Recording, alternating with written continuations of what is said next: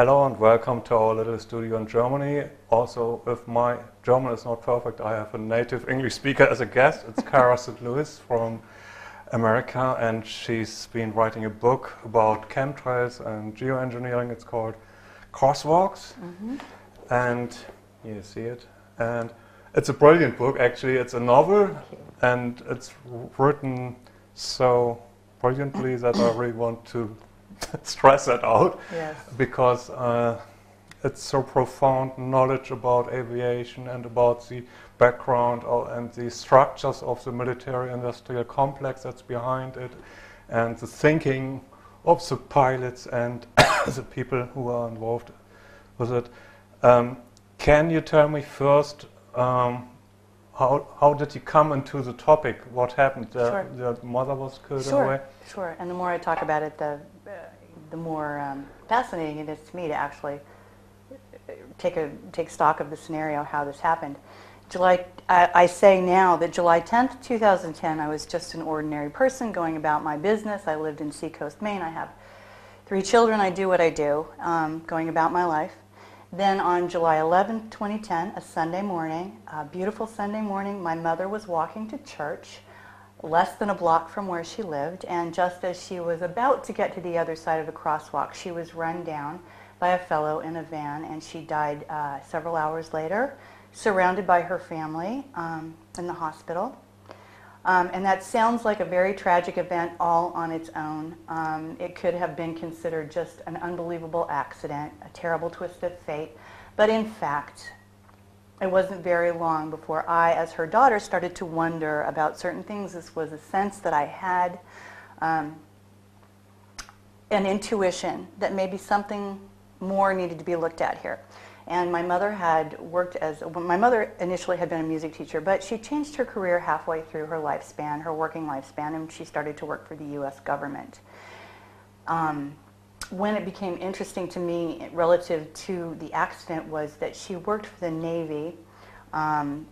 She worked for the Navy in London at the Office of Naval Research as the editor of their fact sheet, which was a collection of updates on what the various scientists were doing in terms of research in the Navy, and then that fact sheet was distributed to other scientists worldwide.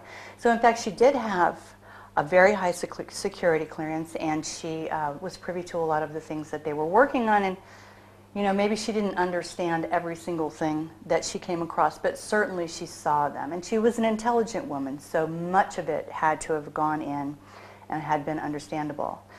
When she left London, she went back to Washington. Well, really, it was Virginia, Dahlgren, Virginia, and she worked for Naval Weapons. Surface Weapons, I think, was the name of the division that she worked at. Now, I wasn't really privy to a lot of what she saw because she did have a high security clearance. She really couldn't talk about what she was doing. Then she retired. She moved to Hawaii, and she worked for entities who were trying to get military contracts from the government. So she never really left the arena where she was seeing lots and lots of weapons, lots and lots of the most advanced technology available, and working for entities that were trying to get work out of DARPA, which is defense. Defense. I actually am not sure right offhand what it stands for.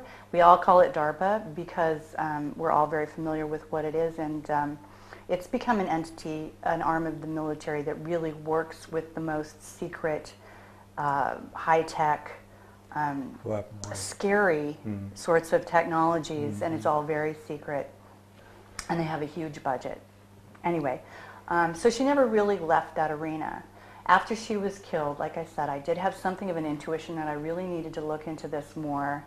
When she was working at the Office of Naval Research, one of the scientists, whom I will never name because I really ought not to, and it's all in the public record anyway, if anyone wanted to find out more about this. There's a lot out there. One of the scientists was a specialist, was an Operation Paperclip scientist, and was a specialist in atmospheric physics and plasma studies.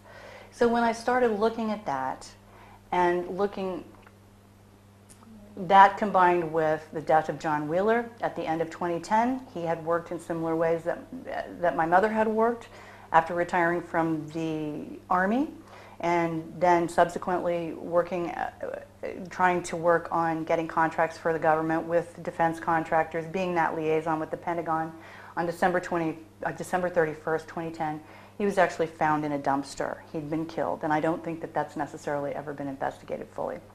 The very next day, January 1st, 2011, animals started falling from the sky. We remember that that was sort of the period of time, the very day that we all became aware that huge mass quantities of birds were just dropping from the sky for absolutely no reason.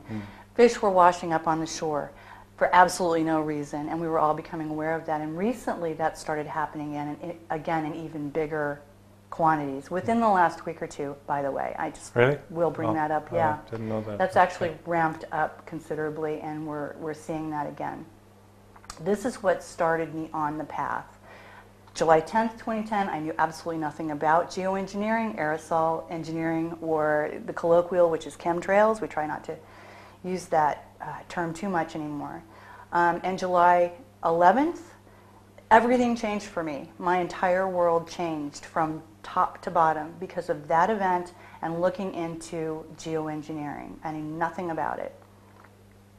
So the accident was the changing point. The accident was the change, and I knew also that because I'm a writer, I needed to write about this. Yeah. That was to get it off your soul. Actually. Definitely the sense that I had, and I had absolutely no idea really what the book was going to end up being in the end. What was it going to need to be? I had a lot of help, and you've been so nice commenting about the technical aspects of the book. That is really largely thanks to, at the end of several months of research on my part, technical advice by a fellow called Mark McCandlish, who's extremely active in the United States. You find him on the internet, he has a lot of Well, stuff I did out find there. him on the internet, and Yes. that's the interesting thing. Once you start investigating this, you realize You there are... find a lot. You do. It's not just written. You find that there are a lot of people in the United States, which was the arena I was looking in, who a handful of people who are talking all the time, who've been doing decades worth of research, and now it's all collated, and now they're putting it down, and they have been relentless about talking about it at great risk to life and limb, honestly, because there was a period of time up until a good, maybe a year and a half ago, where it really was dangerous to talk about this. It really was. And now, so many people are talking about it, millions of people are talking about it, that's becoming more and more safe. So we are living in exciting times, things are coming out. But let me talk maybe what the topic really is. It's geoengineering, and maybe we can show some nice clips we got from some German guy, I think it's Nico Hacker or something. He had some beautiful time-lapse pictures, so you see how the sky develops over the course of the day, and you see that one plane with you think it's a contrail, and then there's another, and the contrails don't disappear as they usually would, and after a while you have a crisscross pattern, and then the sky goes like in a milky way.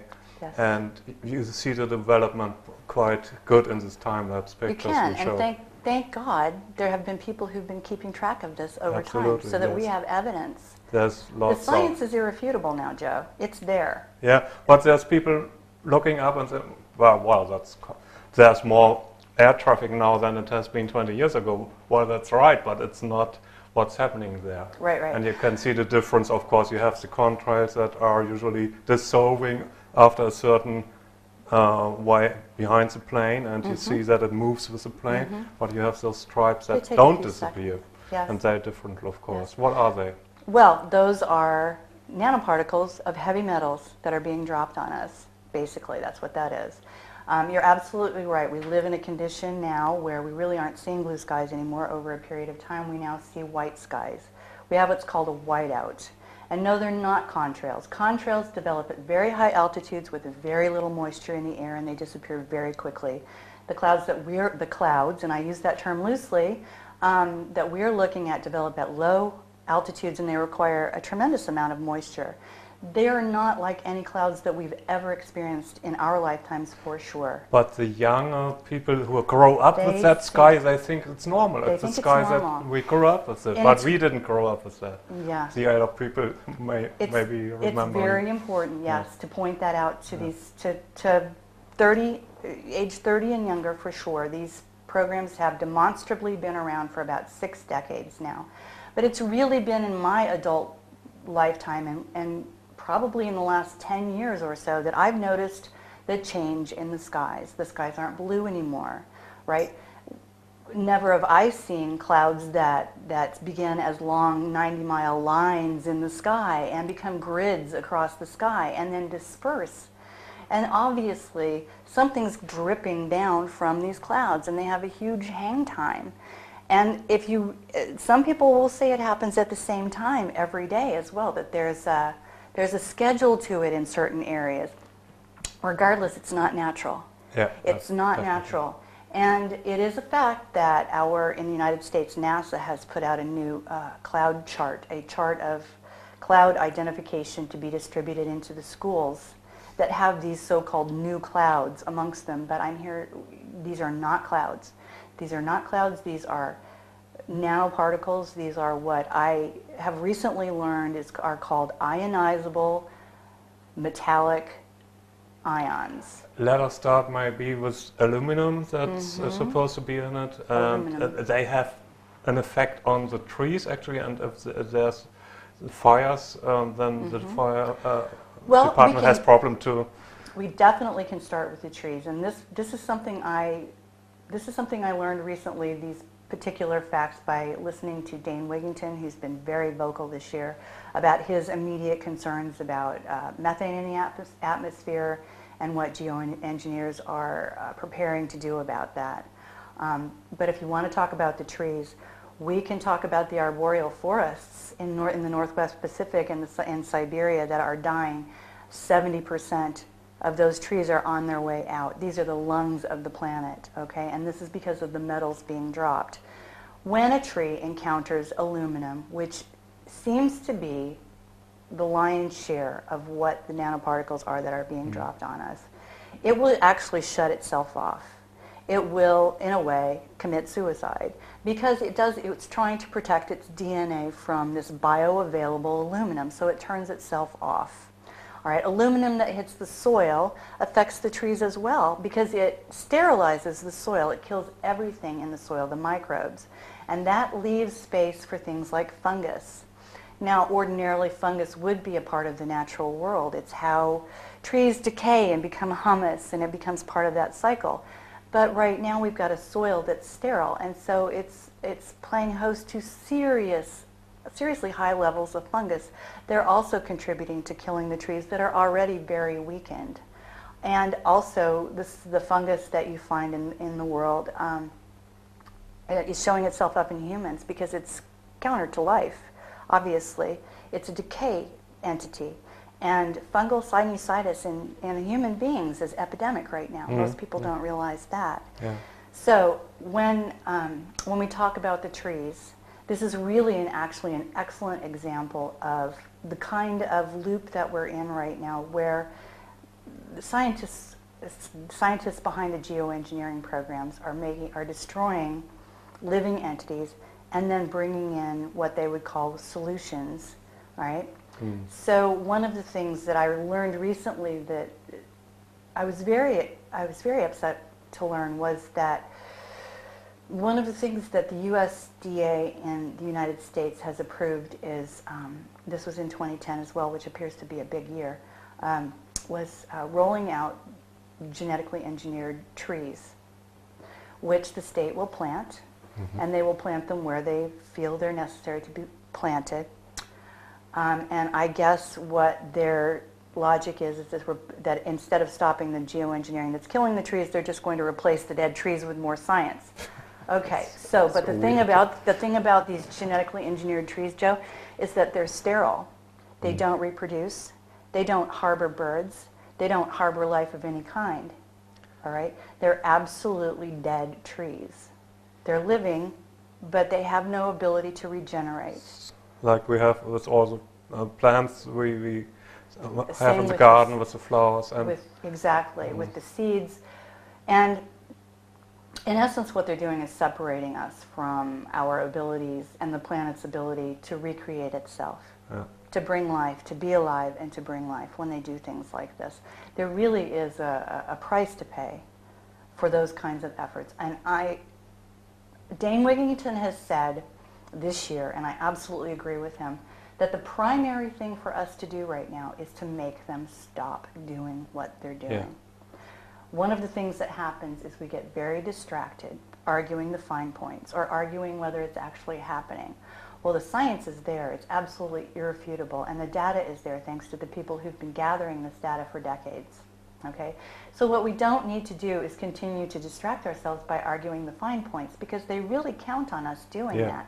And they let's can do divide whatever and conquer, they and want. we say, "Oh, are you sure it's a contra? No, it's a contra. No, it's not again." And we talk Right. about that, and we're not sure, and so Exactly. nothing is happening. And we have to really say, "Stop it!" because you're destroying this planet. I mean, I'm not talking a lot like this, but we have to talk like this because they're destroying this planet. Yes, and they're very, Dane has pointed out and several other people have pointed out this year that they're getting very desperate because they've created feedback loops on the planet that are really interfering with the natural cycles. It's not just a matter of, I mean, decades ago this started as an attempt to control the weather. Well, controlling the weather appears to be a human need, a human desire. We've been doing it since the Mayans. I mean, trying to make it rain, controlling the weather. But then in the 20th century, it became a situation where they wanted to militarize the weather, right?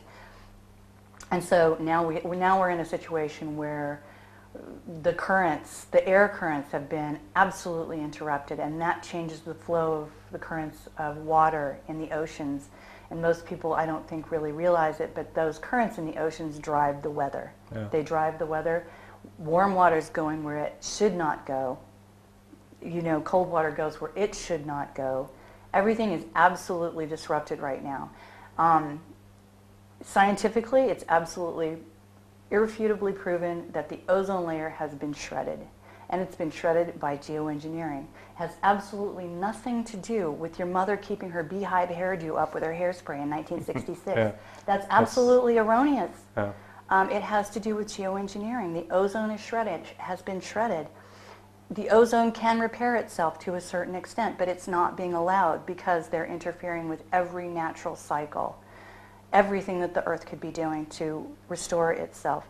And what Dane says, and I absolutely agree, is that one of the things that needs to happen is we find out who's doing it, we have it stopped. That's an act of will that's very important for us to take as human beings, to say no, and you need to stop, and then they stop. That is sort of, that's an act of will that we need to take as human beings. Because they would say, okay, nobody said something, so what should we do? Why should we stop it? Exactly. Because the psychosis that's involved in this seems to be that they're going, especially since there's some desperation involved now, that they're going to keep doing what they do, but they're going to keep doing it at greater and greater levels of intensity, hoping to stop what they've already started. This is really insanity, as Einstein described it. Is it not? Absolutely. One of the things that Dane's been talking about this year, and I really do want to talk about this briefly, is the potential for methane releases because of the melting of the Arctic ice. Well, the debate at that point ends up being, is the Arctic ice actually melting or not? That's where we get stuck. That's where we get stuck. That's what we're debating. We really don't have the luxury of debating that right now. Okay? And at that time, I really had to consider, I have children, and I really had to consider, what do I say to my children about this? They're young adults. One needs to think about how to talk about these things that change the planet. They have to spend another 70 years, hopefully, on the planet, as it's going to be. And I, at that time, had decided, you know, my children are here to enact their own destiny.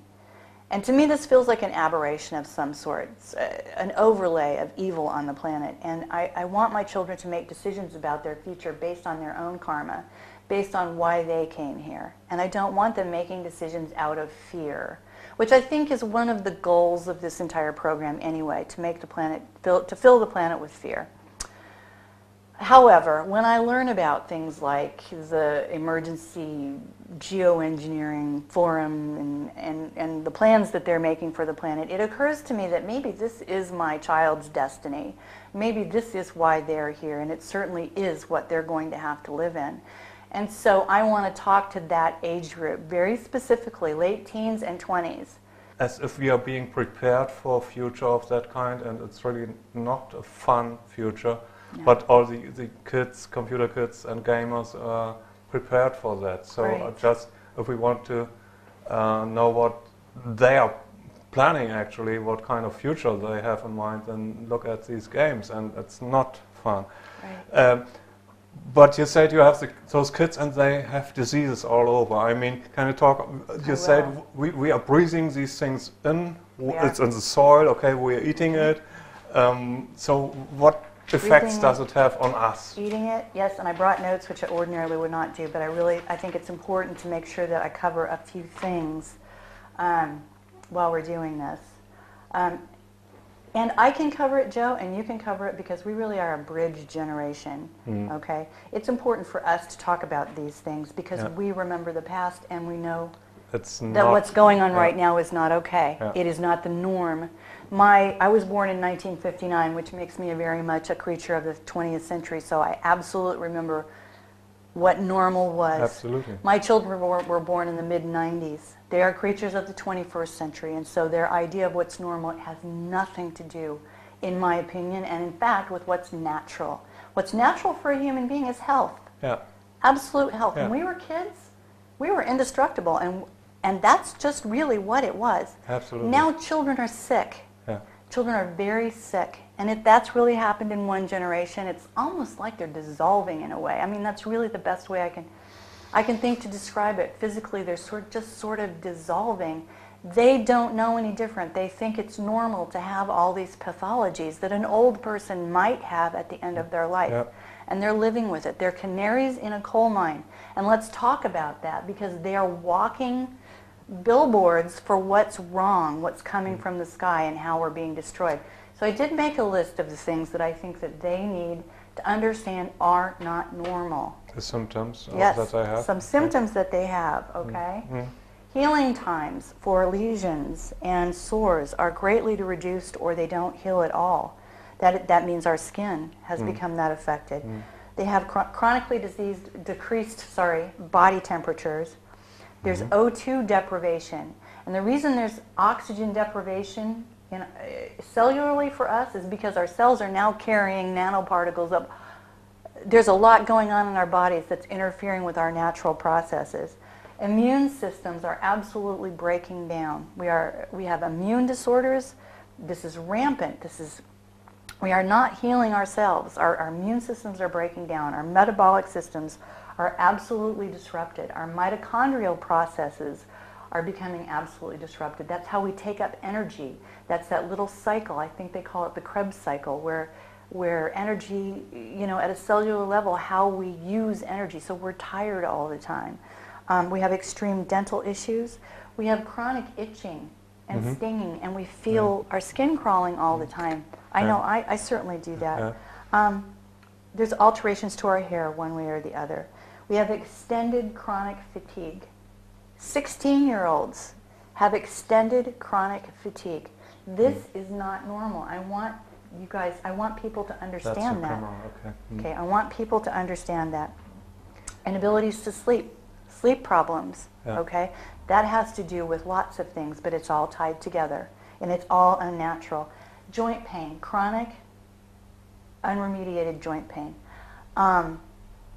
Gastrointestinal issues, leaky gut syndrome, GERD, which is the gastrointestinal feedback that old people used to get. There's such a thing now called pediatric GERD. Children are getting that because their gastrointestinal systems are breaking down. Disease of the older people usually. People. Yeah. Respiratory issues. I really want to talk about respiratory issues because now it's the third highest killer in the United States. You get dry coughs. You get walking pneumonia because you're breathing these things in, right? Urinary tracts are infected.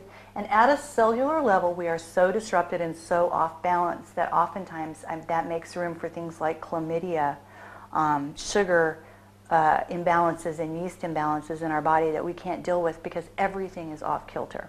Okay, so these are the things, and you may have thought that I just described some of the symptoms that our grandparents had, but that's not what I'm talking about. I'm talking about common, rampant symptoms in children. Okay, it's frightening. And they don't know that it isn't normal. Aluminum combines with fluoride to cause massive bone problems. Okay, rickets and bones break easily and things like that. Okay, some of the other things that they're dropping on us, barium, for example, another very easy to detect nanoparticle that's we're breathing in, that's in the atmosphere. People don't realize that barium is 10,000 times more toxic than lead. We have problems with lead. Lead we understand. Sure. Lead we got rid of, right? Coming out of China with lead and this. What? Lead? But barium is 10,000 times more toxic than that, and they're dropping it on us. So tell me what that has to do with the reasons that they supposedly started this program, which is global warming. What does dropping barium on us and poisoning us in that way have to do with global warming? Okay, these are the sorts of logic. This is the logic that we need to walk through and really ask ourselves about. Okay, there's also arsenic, there's also cadmium. And may I just say that in the United States there's actually a political party now, begun in the great state of Maine, I have to say, because that's where I lived, by Ginger Taylor and some other women who have autistic children. It's called the Canary Party, and it has become extremely large and nationwide, and it is run by parents. Okay. It's run by parents who know that their children's maladies are vicious and severe and completely debilitating, and they are telling us something about the environment that we're living in. All right? That's great. So we need to talk to the people who are being the canaries in the coal mine, and that's the young people. I want them to know that this ill health is not normal. All right? Could you also, there's one more aspect of the nanoparticles, that is that they, the forces that we, so to say, they want to control us, and they can, like, we have a signature after a while, and they can detect us over the nanoparticles that are in our body, and they can do a lot of things with that. They can. They can. This is actually, I think, I would characterize this under the term bioaccumulation. Yeah. Another term that I had no knowledge of before my mother died. But yes, bioaccumulation appears to be a big goal. And when you're talking about that, you need to talk about the fibers that they're dropping on us, not just the nanoparticles. There are a couple of things that are coming down on us. There are the heavy metals, which are soluble. All right, they call them metallic salts. That means they dissolve. There's some solubility, okay, in the air. Yes, and if you have some trouble understanding how just that can do damage to the air, think about the smallest amount of salt in a glass of water. How much salt does it take to change a glass of water absolutely and fundamentally? Very little, right? So now we have these dissolvable salts in our atmosphere, yes? We're living in an atmosphere that conducts electromagnetics. It conducts electricity. Our atmosphere is supposed to be neutral. When we talk about neutral, all we're really doing is identifying the environment in which life thrives. That we call neutral, yes? Now we have dissolved metals in our atmosphere that conduct things. Let's just keep it that simple. They conduct things, okay? And we also have things going into our body that cause our bodies, which are mostly water, to be conductive. And so yes, we are affected now by things on the outside that we ought not to be affected by, and the things on the outside can be manipulated to resonate with the things on the inside, all the way down to the DNA level. So we're talking about soluble metallic salts being dropped on us at the micron level.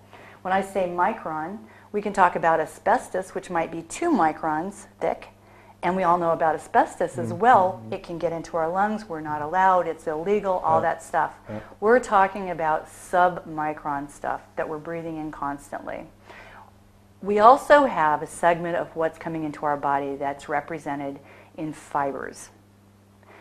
Clifford Carnicom in New Mexico has done tons of work on this, and he recently has talked about these fibers in a way that I found very disturbing. It's one of the reasons that I want to talk about it. These are also at the submicron level, okay? There is a phenomenon called Morgellons disease. Morgellons disease, to my best understanding, appears to be a symptomology. It occurs in people who are rejecting the fibers, meaning they start to come out of your body.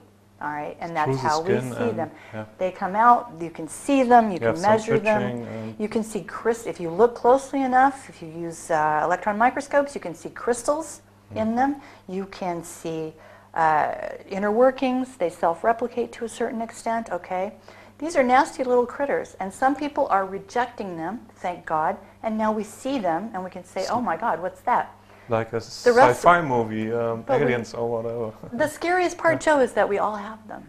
Yeah. We're not rejecting them. We're incorporating them. So if we don't have symptoms of Morgellons, then we have them, but we don't see them.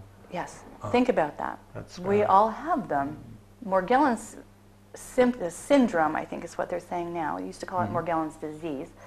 I think now they're saying Morgellons syndrome appears to be the people who are actually rejecting the fibers. But we're all getting them, okay?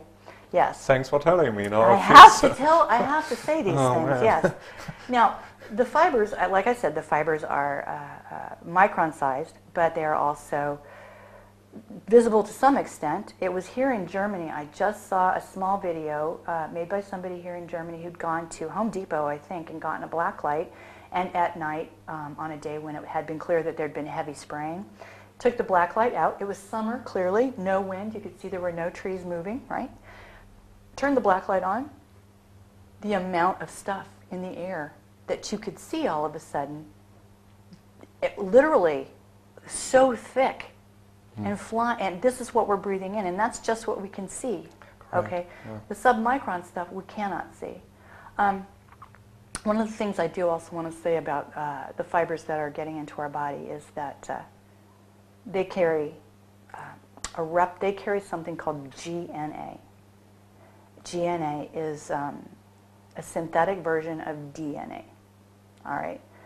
Again, I would like to know what dropping this micron-sized particle from the sky such that I can breathe it in, and it has a synthetic DNA, a synthetic sort of DNA, has to do with solar warming.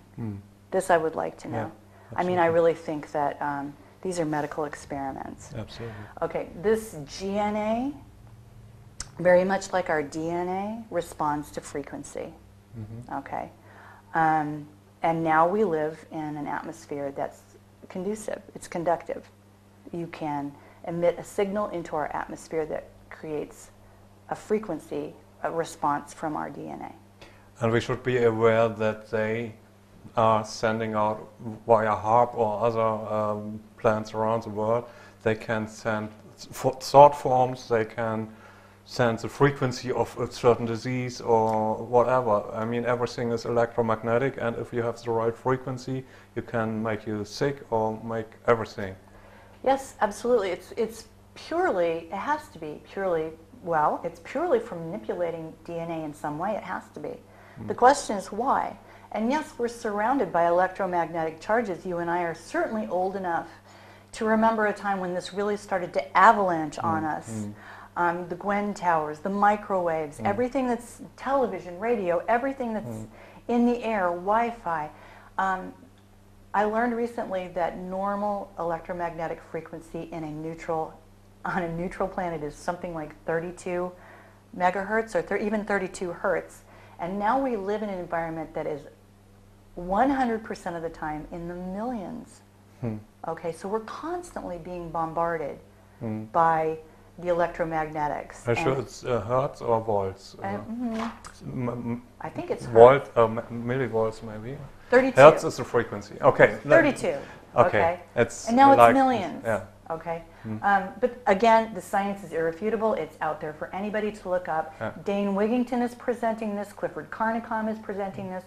It's very easy to get a hold of this information. Geoengineering.org is a marvelous site in the United States where they really try to collect little known facts about the geoengineering program. I was appalled to learn that we are being invaded by a replica of DNA. I'd like to know why. Yes. What for? Especially when you consider that most, at least let's look at the trees, okay? We can at least say that the forests they intend to replicate our forests in an unnatural, unliving way with geoengineering, okay? I don't want a synthetic DNA in my body. I don't need a synthetic DNA in my body, and I'd like to know what it's there for, okay, if nothing else. So these are the reasons that I think that we're at kind of critical mass right now. I'm a lot more intent about talking about these particular things than I was in January because this is new information for me. Yeah. So the other thing I would really like to talk about, Joe, is ultimately why they're doing this. I'm pretty convinced. I'm absolutely convinced, as I was in January, that the reason that we're seeing so much of this now is because so many of us on this planet as spiritual beings are intent on pulling the darkness up into the light. And so it seems very overwhelming. It's very scary sometimes. But it feels as if we're being avalanched by this information because all of us are sort of intent on bringing this stuff out of the darkness into the light where it can be healed and cured. Not doing that doesn't mean it's not there. It's there in the dark. In order to get rid of it, we have to bring it up into the light. And so when I think about who in the world could be who in the world could make this their work while they're here on this planet? I think about us as spiritual beings, as co-creators, because that's absolutely what we are on this plane. We are co-creators. I, from my cosmology, would call us the 10th hierarchy, just below the angels. But these are our words for spiritual entities, okay? Okay. And we are very close to stepping up, stepping across a threshold that's very, very important. Yeah. As co-creators and as spiritual beings. We're really starting to come into our own in a very significant way. There are beings on this planet that are unable to co-create in a natural way, in a spiritual way. And when you look at all of the things that they're doing, are they not sort of crippled attempts at creation? Yeah, but like a child, it can just destroy the toys, and that's the only way to express itself, or what? Yes, or coming up with fake DNA. Yeah. You know, you can't make DNA, so as a co-creator, a creator would want to be able to come up with a tree. But if you're not an entity that's a co-creator, you probably won't be able to come up with a tree that's actually alive. These are the silent forests. Yeah. That's what they're calling them, the silent forests. They are coming up with a lot of things that a spiritual entity who could co-create would be able to do. Midwife, I guess that's a good term, be able to midwife as a living thing with spirit, with the ability to regenerate itself. We all used to have a very close relationship with that sort of idea because we all farmed. We all had animals. We were very close to the earth. We needed to stay in touch with lunar cycles. We needed to stay in touch with the spirit that we lived in. Sure. And we were part of it. We were So a around resonant us, part of that. We've been completely removed from that, Yes. disconnected from that process in the 20th century, Yeah. and false things have been put in place of those living items. So we are being manipulated by forces that are intelligent, probably, So, yeah. but they have no heart. And that's the good part, that we have the heart, but we have to use it to turn things around. I mean, we're doing it anyway, but there's a point where we have to say, these things have to stop, otherwise this planet is going down the gutter. It is, if they carry on like that, and we have to say that's enough, and you have to stop it. Absolutely, and I think that's actually I would postulate that that's actually our task here, Yeah. to a certain extent, Yeah. to gather the will to say no. Yeah. To gather the will. This is an act of will to say no. You are going to stop. You must stop doing that because I said that you cannot. Yeah. This is a fundamental thought process. Yeah. You know, this is how you become sovereign as a spiritual entity. Yeah. I have said no, you may not. Yeah. Okay? And they count on us being so disconnected and so hypnotized by all of the electronics that they've put in our way, that they've almost eliminated our ability to do that. Almost. Yeah. Not quite. Let us talk about the people who are doing these things. I mean, there are pilots and there are people who have to work there. And do they know what they're doing? I mean, I had a friend to talk to a pilot from, I think it was Swiss Air, and she asked him, do you know about chemtrails? And he says, well, yes, I've heard about, but actually I'm on my flights I have to press a certain button once in a while, but it's good for the Earth. It's doing good things. Mm-hmm. So he knew that he was doing something, but he thought it was for a good cause. And the other thing he said was actually that they put something into the air in the cabin to keep the people in the economy class calm on long flights. So they put something in there. He said that to a friend of mine.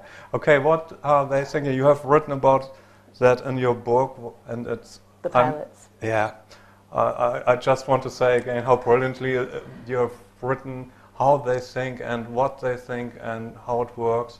So it's really good reading. But can you explain what are they thinking? Right, it's important. The psychology and the training that we've received as human beings really since the Second World War. And I can point to the fact that my mother is a character in this book and say that she's a prime example of this, okay? 20th century America. She was born in 1936, and this all does go to answer your question. It's a bit long. But she was born in 1936. What does that mean? Well, it means that she grew up watching newsreels of World War II, yes, and how America was going to ride to the rescue, and we really were the only thing standing between. Our military was the only thing standing between life and death. Yeah. It was the end of the world, and really that was the beginning of this massive, massive brainwashing that went on in the United States. Yeah. And I can tell you as well that I'll tell you this, I'm a Waldorf teacher. I stepped away from government education a very, very long time ago when I had children and I saw what it was going to do to them. But I can tell you that one of the most important components, speaking for my own country in America, is that 230 odd years of history that we have, which is really just a drop in the bucket, isn't it, in terms of the rest of the world, is given to us over and over and over every single year of our lives until we graduate in a very specific way, okay? In my country, not only do we have generations who were taught to admire the military and taught to believe that the military knew exactly what they were doing and had, very importantly, become a father figure, a parent figure for us in our country. But we have the schools teaching us, continuing to teach that, okay? We also have, significantly, a massive attack on the family. The family has been broken, shattered. Moms have to go to work. Dads have to go to work, okay? And not only that, they're expected to go to work, or women especially are denigrated for not working. I know I certainly was. I stayed home with my children for a long time. So important steps of bonding to the children is not happening anymore. The idea is changing the idea of who's the boss, isn't it? Who's the boss, who's the parent? Well, in the United States, let me tell you, the government's done a very good job of making itself the parent, the boss. And so you end up with people who don't get any positive reinforcement at home and are definitely looking for a parent figure. Well, the military fills that void very well, okay? You have tons of poverty in the same populations, and that's growing in the United States, by the way, by leaps and bounds. They're looking for security. They're looking for an income. They're looking for people. They're looking for rules. They're looking for someone who knows what they're doing to tell them what to do. that parent figure, yeah? And so this is the kind of person who goes into the military and becomes very tellable. Yeah, and he's earning a lot of money doing this, money. like a $500,000 in a year. And Very so, but secure. after a while, he figures out that money could be gone in a second because the money is not worth anymore, or they send the IRS and say, "Where's the money from? It's money laundering." That's so right. he one day. That's blackmail potential. Yeah. You got to do what I tell you if I can send you to jail for the rest of your life. And he figured that out after the while, that all the money that he makes is probably not worth what he's doing. Right. So there might be an elite force that thinks about population reduction. They want to reduce humankind to a very low amount, although that's ridiculous because all humankind would fit into the state of Texas with plenty of space, you know. But they think and they want to control humankind, and we are too many. They are afraid of us awakening, and we are doing that. And so maybe it's all part of a dark plan to keep us manipulated. But we have to wake up. And well, this is where you want to throw out, and this is you can look this up for yourself, and I really encourage you to, because it's really important. It's critical. Yeah. Agenda 21. Codex Alimentarius, something people don't know about, was developed in 1961. Please look that up. Again, though, what this falls under for me, Joe, is one of those areas where we debate and we discuss, and is it real and is it not real, and that has to wait now. That stuff has to wait. Yeah. We don't have any more time to argue about whether this stuff is real or not. I agree with you. I absolutely think that that's correct, trying to wipe out the people who are co-creators. But right now, we have to put all that away and focus on the idea that they're so desperate that they're willing to do things to our atmosphere that can't be allowed, that can't be remediated. We kind of have to wrap it up here. So I mean, that's all very dark, but you had some bright aspects in there also, thankfully. And I think we should end with that because how do you see it? We are in a process of going up into the light, and there are forces trying to keep us. What's happening? Let me tell you what I think. I think that the light is always going to win. I think that life cannot be denied. And I think that this is just a desperate attempt from a negative, dark, esoteric side of our existence on this planet to both stop us from doing what we do and try to usurp our place as co-creators. And it isn't going to work. It's not working. Thank you, Cara St. Louis. Thank you, Joe. Thank you.